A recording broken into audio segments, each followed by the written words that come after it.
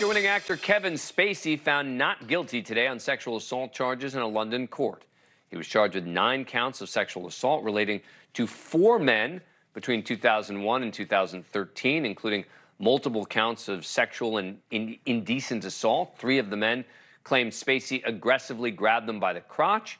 4th man, an aspiring actor, claimed Spacey invited him to his apartment and performed a sex act on him while he was asleep.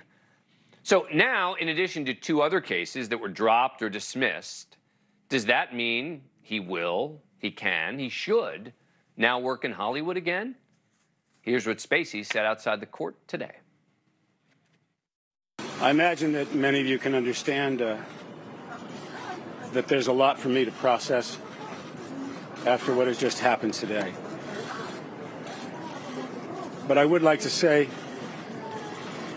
that I'm enormously grateful to the jury for having taken the time to examine all of the evidence and all of the facts carefully before they reach their decision. And I am humbled by the outcome today.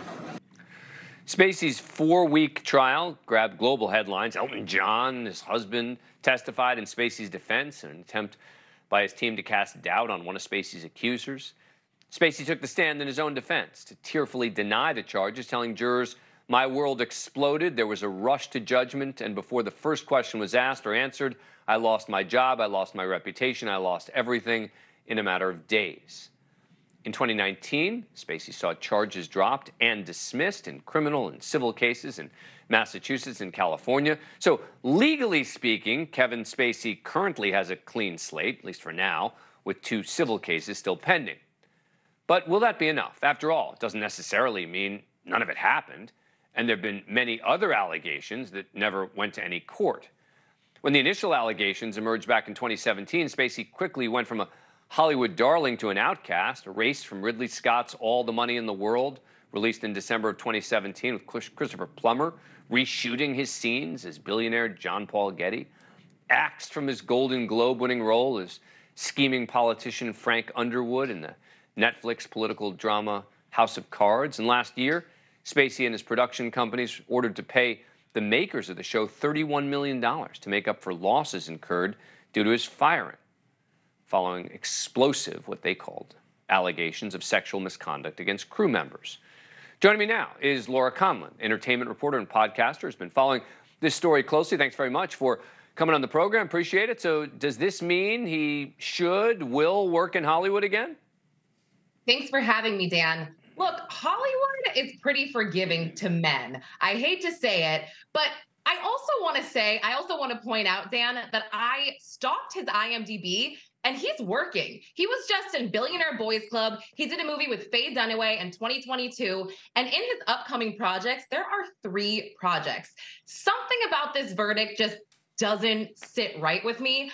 I think it's the fact that he's this Oscar-winning actor on the stand being so tearful and the jury is on the edge of their seats. I read in AP that at one point he had the jury laughing. At one point, they actually had to rein him in for going completely off topic. So I have to say, I think he's going to win Hollywood over again. I don't agree with it because, like you said, at least 20 men came forward at one point in this. And I think it's so terrible and just so sad that they kind of have to go along with their life knowing that he's just walking free and that he's going to get parts in other movies. There's no way around it. I mean, Hollywood is very unpredictable right now. But yeah, when everything's cleared up, I feel like he'll be back in the mix. Because this is a statement from a place where he was the artistic director from 2004 to 2015 called The Old Vic. The Old Vic today, this is from 2017, released its conclusions following an investigation into allegations concerning Kevin Spacey's conduct when he was artistic director of The Old Vic between 2004 and 2015. The investigation resulted in 20 personal testimonies shared of alleged inappropriate behavior carried out by Kevin Spacey during his time as artistic director.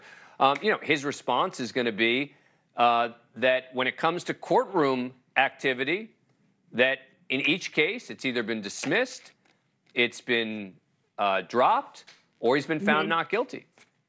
Yeah, no, you're absolutely right. But it doesn't change the fact that he's in a position of power and these men are not. He's won Academy Awards. He went on the stand. And, you know, these men are struggling actors, so to speak. They looked up to him. I don't agree with this. And I used to love Kevin Spacey, Dan.